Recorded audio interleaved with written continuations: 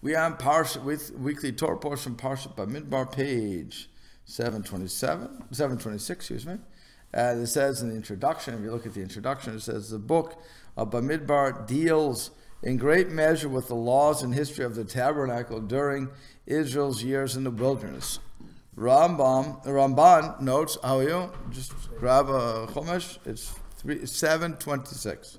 Ramban notes striking parallels between the tabernacle as seen through the light of these laws and the revelation at Sinai. These comparisons suggest that the tabernacle and later the temple and the synagogue was to serve as a permanent substitute for the heavenly presence that rested upon Israel at Sinai. By making the tabernacle central to the nation, not only geographically but conceptually, the people would keep, quote-unquote, Mount Sinai among themselves always. Just as they had surrounded the mountain, longing for closeness to Hashem, they would encamp around the tabernacle, symbolizing that their very existence was predicated on their closeness to the Torah. Accordingly, this book contains the commandments to safeguard the tabernacle, for the tribes to be arrayed around it, and for the conduct of the Kohanim and the Levites when it was dismantled and transported.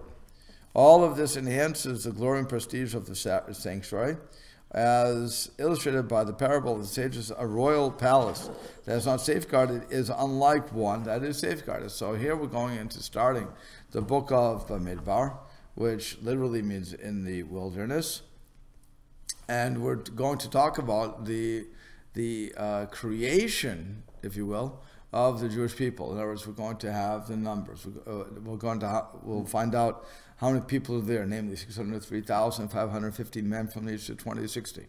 And we're also going to see how they're separated by tribes.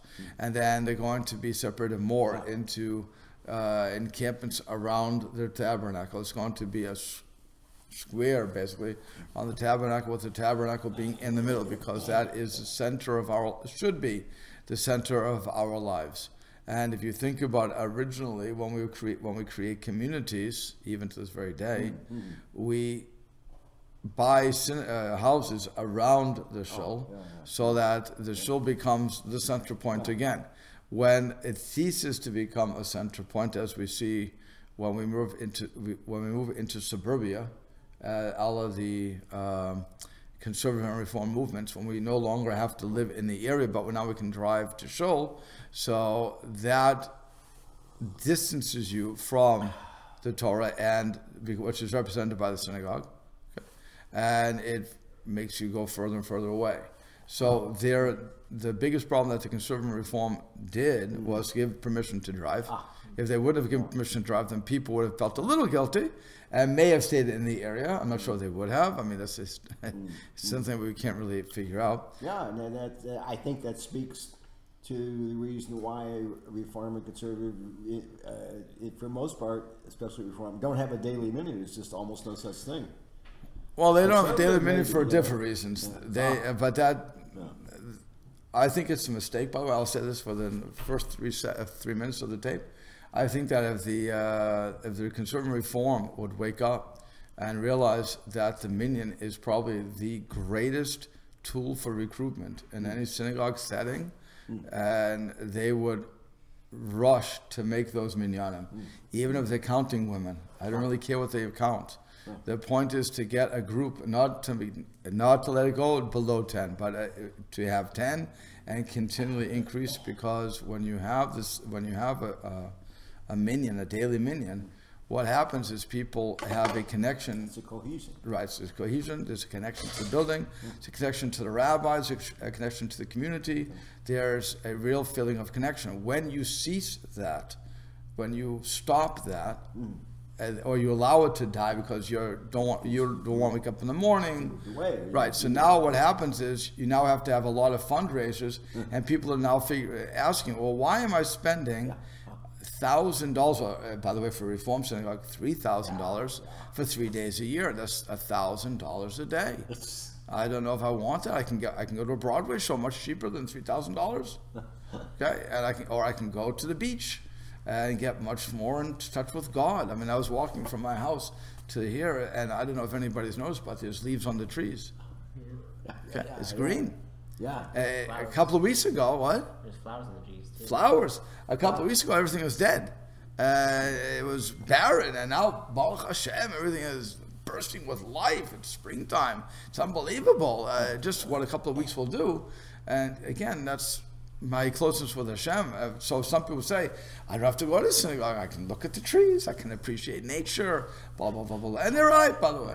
I'm not going to argue with them. They're right. Go into the woods, do talk to God yourself, and you've done something. But you've missed the opportunity of a minyan. You've missed the opportunity of community.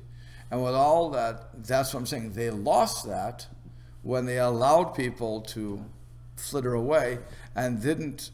And because they're 20 miles away from the shul, or 5 miles away from the shul, or wherever they are, it no longer becomes the center of their life. And as a result, Torah is no longer a center of their life. So and that's what Hashem was creating here with the encampments that we'll be learning about in this parsha. The question is, why do we have to encamp around the Torah? Why not just buy real estate when I want? Why do I have to be within a small area? And the answer is because the Torah is the center of our life. Without the Torah, what are we? We're just nobody, right? The Torah is what makes us Jews. It's not that we make the Torah. The Torah makes us. So if that's the case, that's our connection to Hashem. So we have to have that. So that's another thing that we're learning very much in this parsha. The other thing we're learning in this parsha, by the way, I'm going way ahead, but I probably won't get to cover so much, but if you think about it, we went from 70 people. We counted when we went to Egypt. We came with exactly 70 people. Okay. In 210 years, we went from a population of 70 to a population of over 3 million, or more. We lost 80% of the people went to Midrash. But even without that Midrash, you went from 70 in 210 years to 603,550 men between the ages of 20 to 60, which means you had approximately 2 to 3 million people there. That is an amazing population growth. And that is, again, showing the kindness that Hashem had. Even though they were in subjugation, we were still having a wonderful population. We were, we maintained something of our Jewishness, maybe our names, our clothes, our language, and I'm missing one. But there's 4 things we kept. But the point, and probably our religion, but I forget what it was. Circumcision? What? We didn't do circumcision. Oh, right, not you did. That we didn't do. But we had clothes. It's the clothes, the language, the, what was the third thing I said? Names. And I forget the third thing. The 4th thing, I forget what it is. But we kept 4 things. That was clear. And of course, because we were living in Goshen, we also kept distant from them. That was put into the plan by Yosef. Keep you guys away, and then you won't assimilate as much. And still, we still assimilated plenty. Okay, we were still very much part of the community. But with all that, like I'm saying, there's a lot of think about how we are expanding, growing today. If you look at take the Orthodox community out of the picture, we have a negative growth. We're negative. We have 1.3 kids or something. So it's a the whole United States is negative, but certainly the Jews are negative growth, and which is why, by the way, their movements are dying. Because there's nobody to replace them. Literally. What? Literally. Literally. They're dying literally because there's nobody to replace them. And that's unlike the Orthodox that are having at least 3, many times 5, many times 7. Not many times, but 14. And so you're having a lot of kids, and you're educating them.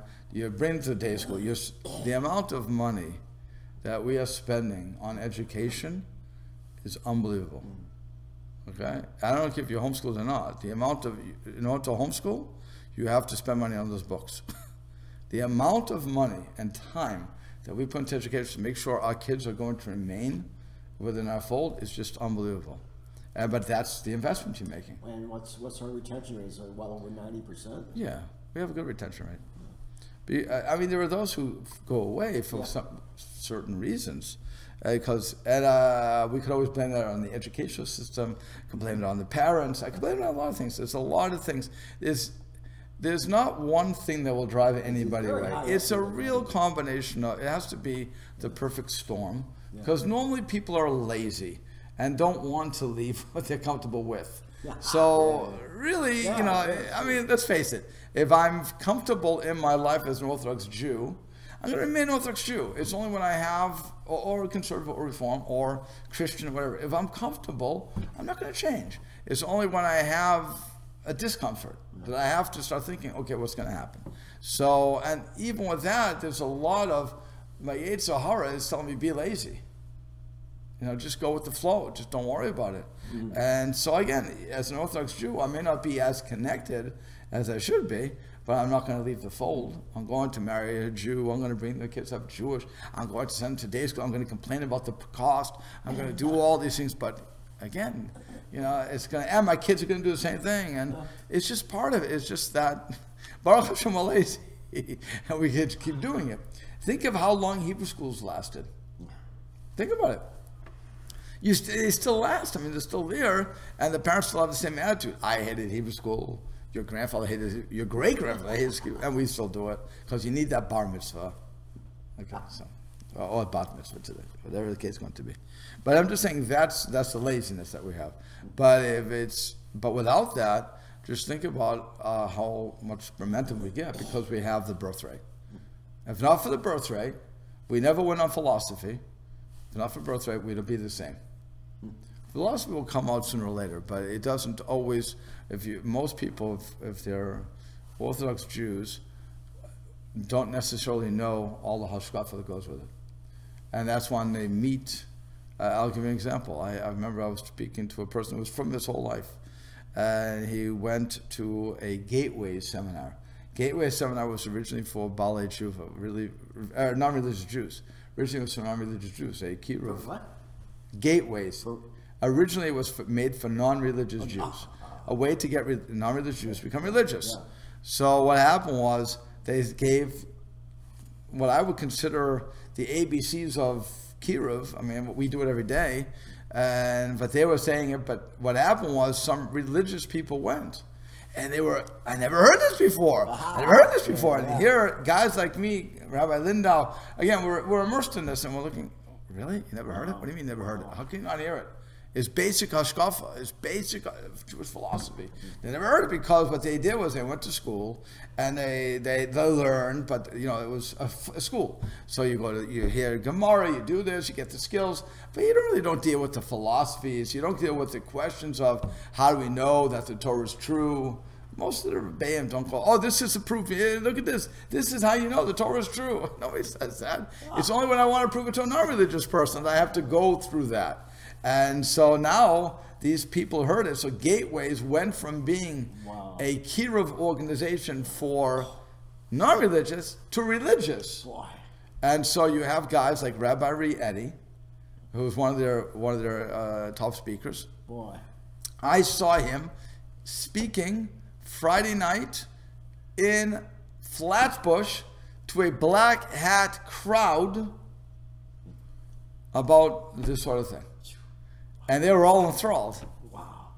I mean, okay, you have one guy who's always going to raise his hand because he heard the tape 1,000 times. But what do you say about this? What is it? Okay.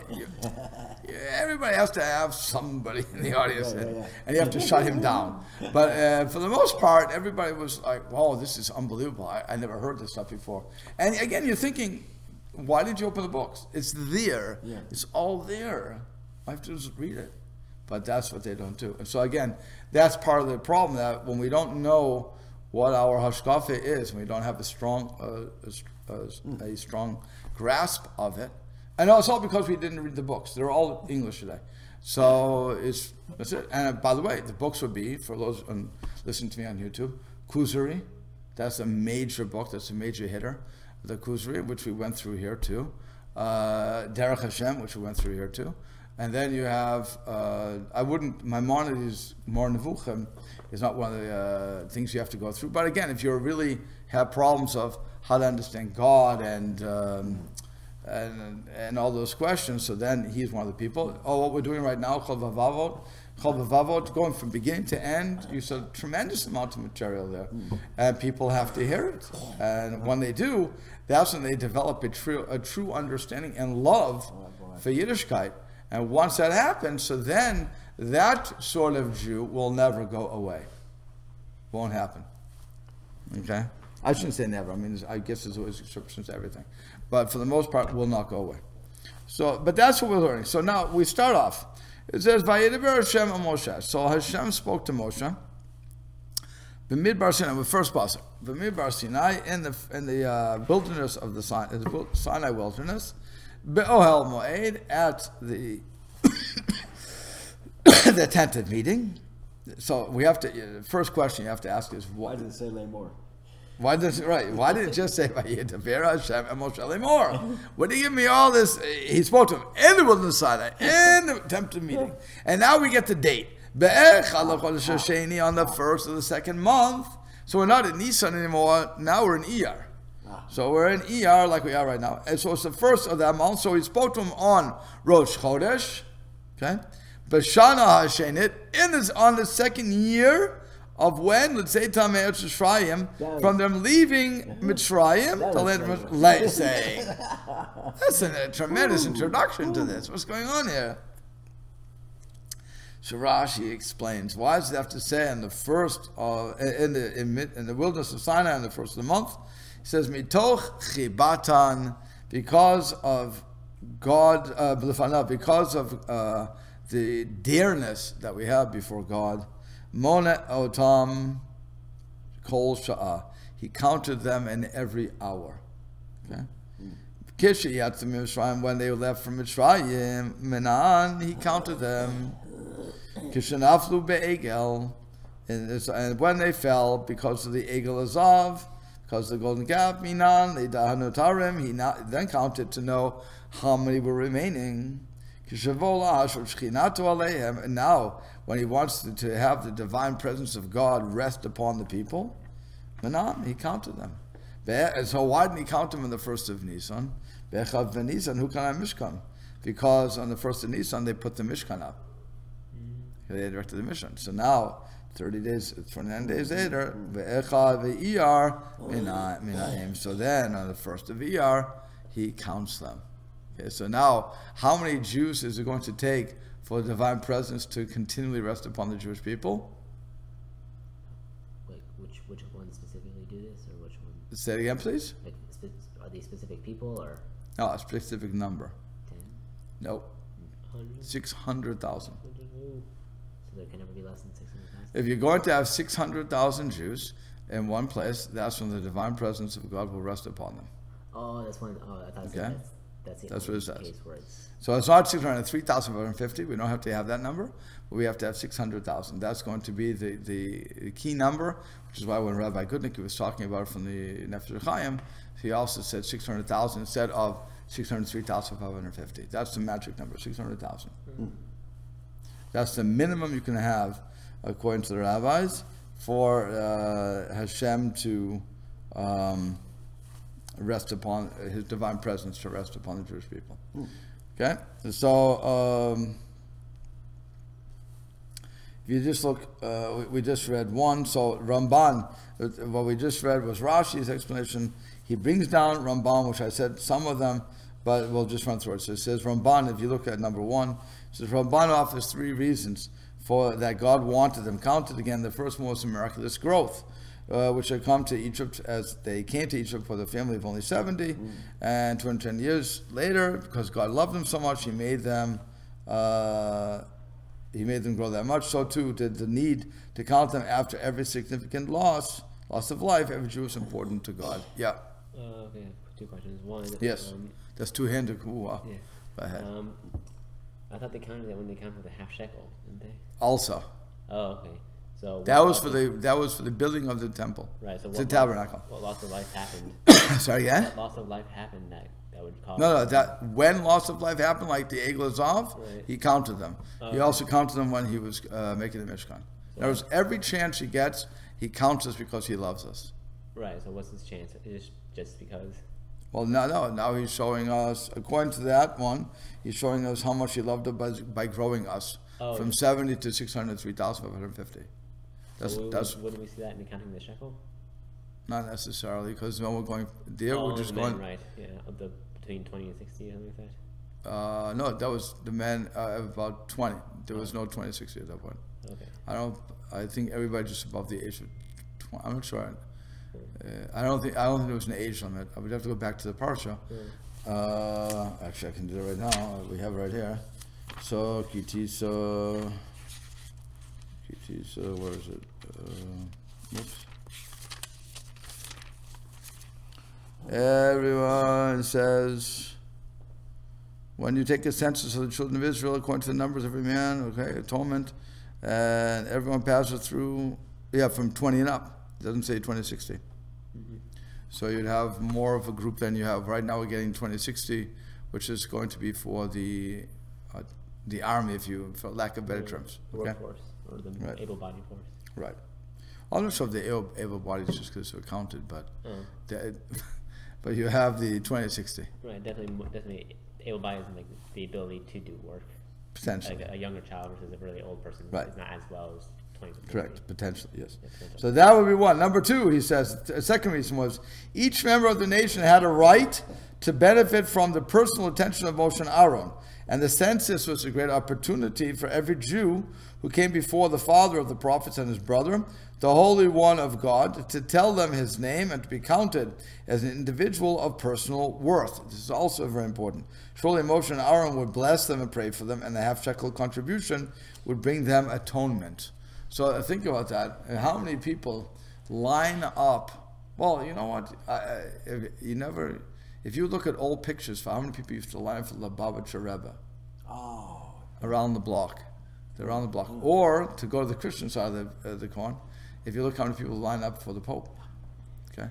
They consider him a holy man. We consider people holy men.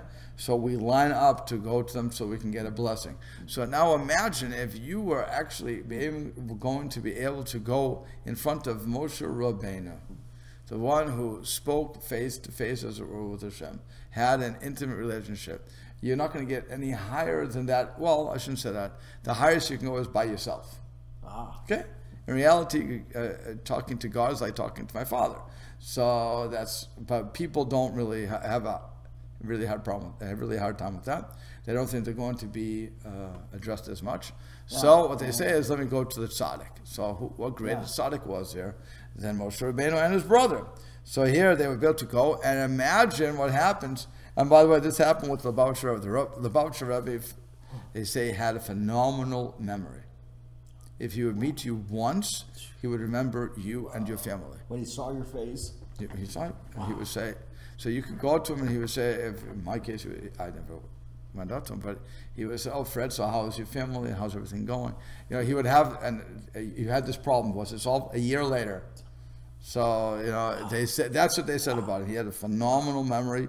And by the way, we all have that sort of a memory for those things we care about. And since the Rebbe was known, the Lubavitcher was known for his Avos Yisrael, for his love of Jews, so he would remember everything. That's what they said. Again, I can't verify or deny the claim, but they said that about him. And as the story goes, they once had a story about the Chafetz, I think it's Chafetz Chaim, and he was going to court for something. And so the lawyer started to tell the judge stories about the Chafetz Chaim, and he told him story after story after story. And the judge, now the judge and the lawyer were Jewish. And so the judge looked to the lawyer and said, do you really believe all the stories?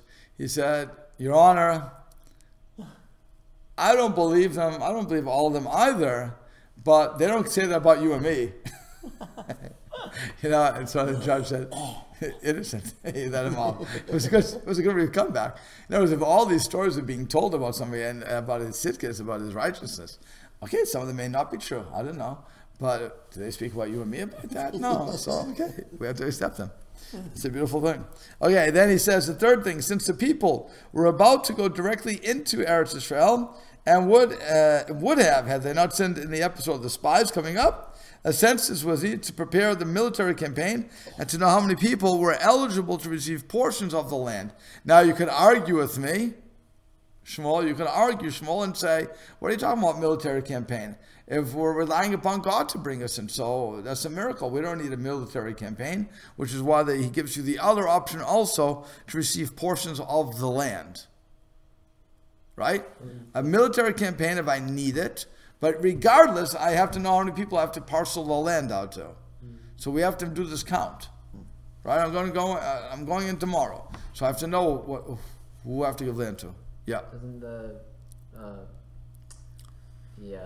giving out of land, for lack of a better word, doesn't that happen through a lottery eventually? It happens through a lottery, God and the high priest, yes. But in the end, that's only telling me where Reuven will settle. It doesn't tell me where you, a member of Reuven, will settle, or how many we have parcels we have to cut it up to. So we have to know how many people are there. Right. So let's take the account. Let's do that now. By the way, you know what's beautiful about this? The best thing about this is it's telling you plan ahead. If you want to learn something from this parsha, and it's not, nobody's saying this, but it's teaching you to plan ahead. Know what you're doing before you go in, right? So, you ask kids, why are you going to college? I don't know. What do you want to do with your life? I don't know. Why are you spending money? I don't know, because I can. But really know what you're going to do. Have a game plan before you walk in.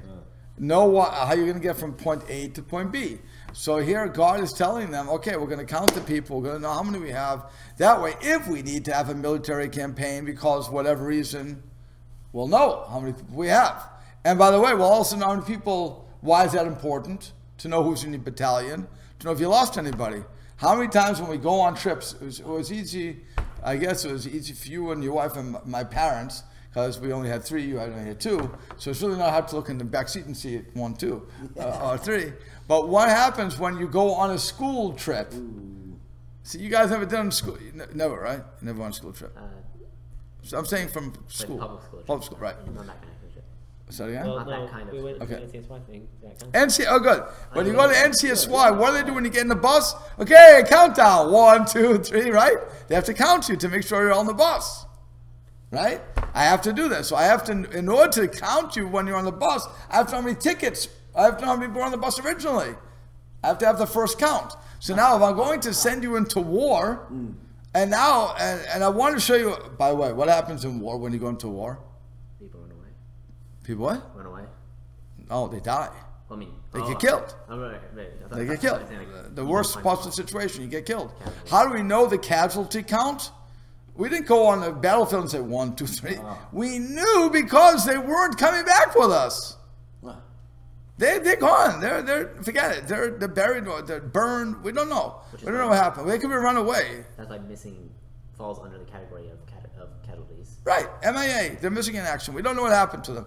But how do we know they're missing in action? Because we had a roster. We had a roster. Who was there? We did our pre. What was it called? We did our pre-work there. So the same way here, if I'm counting the people, now when I go to battle and nobody dies, whoa, that's a miracle. That goes beyond normal warfare. Somebody normally dies. Somebody's normally captured. Somebody normally runs away. Nobody does that. We started with 603,550 and we end up with 603,550. Mamash a miracle. You need that to show how wonderful God is to us. So that's what I'm saying. If you need it for the military campaign, you have to know that. By the way, since it was a godly war, we learned this in the book of Joshua, since it's a godly war, nobody was supposed to die anyway, which is why when Joshua found that he lost 70 people in the fight of Ai, he was like, what happened? And so the Malach has to come and say, because you were supposed to go. You sinned. You didn't go. Well, and nobody told you to stay back and think you're the constant Mashiach here. You have to go into war with everybody. You lead them in, you bring them out. Okay? And that's why the king used to always lead them in and bring them out. Unlike the non-Jewish kings who would be in the background, like we have today, the generals, they sit in the situation room and they send their pawns into the battlefield and they die. What kind of nonsense is that? But that's a normal warfare. So that's what we normally expect. So here too, that's why the Ramban is saying, again, it could have been for battle, if they would need to go into battle. The only reason they need to go into battle was because of the spies. If not for the spies, they could have walked into Israel and taken everything over. It would have been done. There would have been no fight. Everybody would have given in. Have a good day. But because they gave in, so now we have to have a miracle. Now we have to have a military victory. And then on top of that, again, I have to know how many people I have to give land to, regardless. Okay. So either way. Okay. And now, then it says, again, he continues to say, on the first day of the second month, this was the month of Iyar, although the year begins in Tishrei. The numbers of months are numbered from Nisan, the month of Exodus. Thus, Nisan is the first, Tishrei is the second. And by the way, when it says Beshana HaShenit, the second year, well, let me ask you something. Was it a full year that they were in the desert at this point? Or was it, in ours, when did they come into the desert? Remember, we have 4 New Years. Right. Well, let's go for just 2 at this point. Tishrei, which is the new year of, was 5,000, what was 2018. So it's 5,778 right now. Okay? But when does that change? That changes in Tishrei. But when does our calendar year change? That changes in Nisan.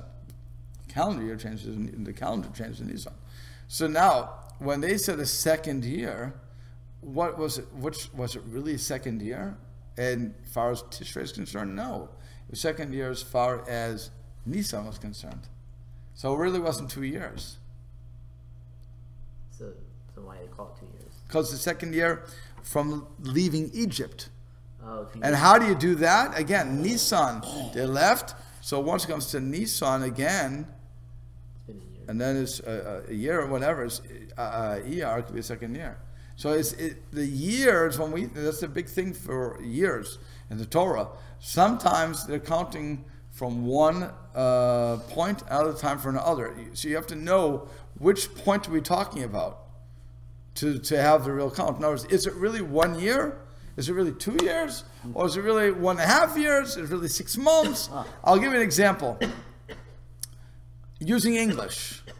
A child is born December 31st. At 11:59 p.m. 11:59 p.m. Is he a tax deduction or not? Yes. And how much of a tax deduction is he for? Just that one day or the entire year previous? He was born 1 minute before the year was over, secular year was over, and he is considered I'm assuming it's here because I'm just a male, but the child is a tax deduction for an entire year. On the other hand, if the child was born December 1st, January 1st, 1201. Yeah. We're talking about 2 minutes here. He's no longer a tax deduction. He's for that year. He's the next year. Okay. So now take this. Let's go further. How old is that child tax-wise? December. He was born December 31st at 11:59. How old is he tax-wise? January 1st, 1201. He's a year old. You understand? Yeah. Okay? Yeah. So again, that's what we have to know. He's 2 years old, according to them. Right? It's 2 years. He already lived a year tax-wise. That's why that's what the New Year's are all about. So depending on where I'm counting from will determine whether it's really a year or not. You start the day before Nisan, once you flip into Nisan, so it's the second year. And you mean ER. I mean Adar to Nisan. Yeah. Yeah, right. Correct. Adar to Nisan is again, same thing. So we say, the second month of ER is already the second month of the second year. Second month, second year, but where am I counting from, right? So it was left a few weeks ago. Correct. Right? Because what happened was, it goes Nisan, blah, blah, blah, then it comes to Tishrei. Oh, so Tishrei now in the next second, now I'm that year. But now, I'm still in the first year of Nisan. Right? You understand what I'm saying? Yeah. Calendar, Cool. from the birth of the world, that's Tishrei. Yeah. The Jewish people, Nisan. Yeah. So now, that's why the Torah is being very careful. Yeah. I don't want to get too lost in this, but it's a fascinating thing.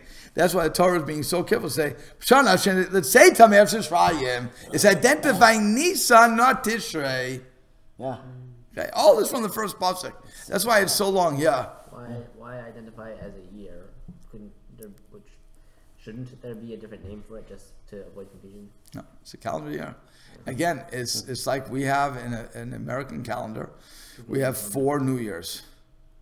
We have 4 New Years in American calendar. Okay? American calendar. We have 4 New Years. What are the 4 New Years? You have tax season, April 15th. You have the accounting New Year is June 30th.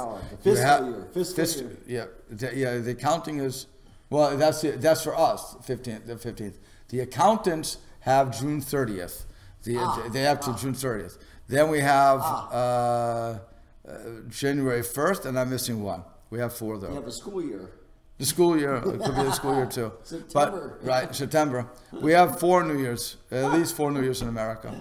It's not hard because they're each marking a different thing. Yeah. So when I'm having tithes, I have to know when the tithe starts and when it ends. Again, tax season. Yeah. I have to know different, and now everything is, unlike in America, we only have 1 tax season.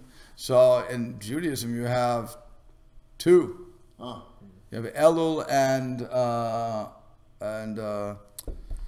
Shvat, you have because of different crops. Then you also that's 2 meisters you're bringing. So everything has a reason. But when I'm looking at this, I have to say, okay, what year? What? That's what I'm saying. Right. You have to know what we're talking about when you're saying second year. Taking it from what?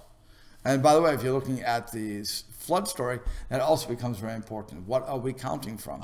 Are we counting from Tishrei? Are we counting from Cheshvan? What are we counting from? We don't know what we're counting. You have to know what you're counting from in order to know how many days you have. Yeah. So, just out of curiosity, which year are we counting from for the Shiva, or not Shiva, the sabbatical year? The creation. Tishrei. Okay. Yeah. Yeah. Okay. So now, with all that being said and done, like I said, it's a lot of fun to think about. So you have to have that in mind. So it says, Su'u, now here's also an interesting word.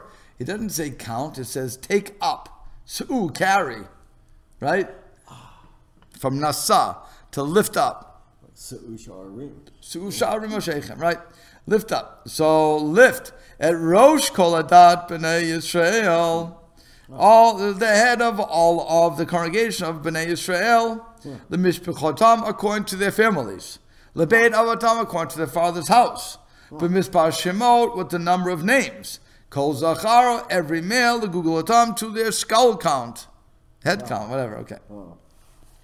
Rashi says, what are we talking about? How, again, just say count the people, leave me alone. Okay. So he says, Su'u. What is Su'u? What does it mean? Da, minayan, a minyan kol sheva shevet. Know the amount of each tribe. In other words, we want to know each tribe's number. Lebeit avotam. We also want to know now, when you're counting, how do you count? Do you count? So he says lebeit avotam, which means patrilineal descent. When it says the mystical psalm is talking about each tribe. Then correct. That's each tribe. We want to know according to the tribe. What do you have? Okay. But then we want to know again. I have to count. How do I identify which tribe? Lebeit avotam, with patrilineal. So it says, Misha aviv mishevet echa v'imo mishevet acher. If you have a son, if you have the fathers from one tribe and the mothers from a different tribe, intermarriage between tribes, okay, you have that. Yeah. So yakum al shevet aviv. You establish this child by the father's tribe. That's where he's counted. That's where he's counted. Yeah. So if I'm from Binyamin, I get counted, even though my mother's from Levi. Or, no, forget Levi. Even though my mother's from Reuven, my father's from Binyamin, I get thrown to Binyamin's club. Why? Because that's what the Torah said so. No other reason. So, in other words, it's a patrilineal set not only for Kohan. Well, that's like a for everybody. So, if your mother married over here, you're of the tribe of the father. Correct. So we always go patrilineal for our descent. For our Jewishness, we always follow our mother. In other words, if my mother's not Jewish, we're not Jewish, period. But that's for a different reason in the Torah. But we're learning very strong, and this becomes an important thing for, we already learned it actually. The person who was, did we learn it? I know I read it, so I forget where I read it already. But I think we did it last parsha. So with the son who comes up, he's going to be stoned, the blasphemer. The blasphemer who says, I'm supposed to be in this tribe, I'm supposed to be from Dan. Shlomit bat Divri. Remember the girl, they identified the mother. Shlomit bat Divri, she had a child with the Egyptian. And that child would come on to say, I want to have a land allotment. So they said, well, you can't go by a land, because he said, my mother's from Shlomit bat Divri. What Sheva was she? Binyamin? Dan? I forget which one already. I forget. But I think it was done. So I think you're right, it was done. But he said, I'm from that tribe. I said, no. It doesn't go by your mommy. It goes by your daddy. And your daddy wasn't a Jew. Oh, now we have a problem. Okay. You have no lineage. Okay, so you have no lineage. Leave me alone. So, and again, when it comes to land, now we're dealing with money. We're not going to be nice with our money. You're taking away my money. What are you doing? Taking away my land? Who gives you the right? Okay, so that's why the Torah says, follow the father. No reason given. Just follow the father. Okay, the Google and how does it mean by the skull count? That's when we use the shekel, that we had to give a skull count anyway. So we're going to have that skull count. Okay, so that's how you're doing it according to your family. So we have to know again the tribes according to the house of your father, following patrilineal, so on and so forth. When it says su'u, he doesn't say it here. Okay. Oh no, he does. So good. If you look at number 2, it says the literal translation, lift up the head, has 2 possible implications. One positive and one negative. It could mean that the people would be uplifted to an exalted level, or it could mean that their heads would be removed from them, as Joseph used the term when he predicted that Pharaoh's baker would be executed. Here too, the term suggested to the people that if they were worthy, they would be uplifted. If they were not, they could suffer greatly. They would be uplifted. Say it again? If they're worthy, you'd be uplifted. If you're not, you'd be uplifted. Right. I would think that the simple explanation would be that you have to actually look at them. You have to see their head attached to them. You have to see them you have to actually, you're counting it 1, 2. You're actually looking at them. So you're not just the father's not just handing you a list. Right. So the answer is you can't count them by 1, 2, 3. Remember that. Yeah. That's why was it a half shekel? You have to skull them. Yeah. But that's the question, you know. So so the father then I guess would have to give some kind of proof. Here's my half shekel for each of the men in my family. It seems that they had to bring it up themselves. Again, if I'm from 20 to 60, it's only 2060. So they would come with the father, I guess. They would come with it, right? They have to come. They would have to present their. You have to see them. In other words, you have to present your lineage. He can't send a shliach to this half shekel is from. Right. From Shlomi. Yeah. Shlomi and this one. No, you have to go. You have to show up. Yeah, but again, you would want to show up because you want to say Shalom Aleichem to the leader. Remember, I want to see Moshe Rabbeinu. This is my one chance to see Moshe Rabbeinu. I get to see him. So now I can go and I can say, Shalom Aleichem, I need to daven for a shidduch. I need to daven for this, that, whatever the case is going to be. So why would I give up that opportunity? You know? And then, so it says, again, according to the families, so he brings down Rabbi Yaakov Kamenetsky. And he says, Rabbi Yaakov Kamenetsky explains why the censuses of Exodus counted the nation as a whole, whereas those in Numbers, the book we're presently in, counted the tribe separately. Until it was established that the central motif of Jewish life is the sanctuary, there was a danger that one's identification with his own tribe would lead to nationalism and factionalism. Once it was established, however, that all tribes looked to the tabernacle as their primary unifying force, the establishment of separate tribal identities would be healthy. Then each tribe would realize that its individual abilities should be developed for the service of Israel's national goal of heavenly service. Then the tribes would be separate only in terms of the unique roles that they were to play in realizing the national destiny. Sometimes we talk when we study, when we read the Torah, and we study history and so forth, and we're getting in, to the Nevi'im after Moshe Rabbeinu. All the talk of the Shvatim, it's a concept that sometimes it's hard to kind of visualize because we haven't had that for a long, right. for millennia, and it's just what would it be like to have because you had the 12 tribes and they were all apparently each pretty close-knit units, right? And so, but about tribalism and factions. Well, because what Rav Yaakov is bringing up is, imagine if I don't have the central thing being the Torah. So now I'm bigger than you. That unifies everybody. Right. That's what's unifying us. Yeah. So now we become a family unit. But Think about your extended family. Yeah. Not your immediate, but your extended. The more extended you so get. that's your own little tribe. Right, that becomes your tribe. So you want to get to know all the orange teams in the world. Yeah. I would like to meet some of the Nevils. If there's balances out there, more than you know, you'd like to meet them.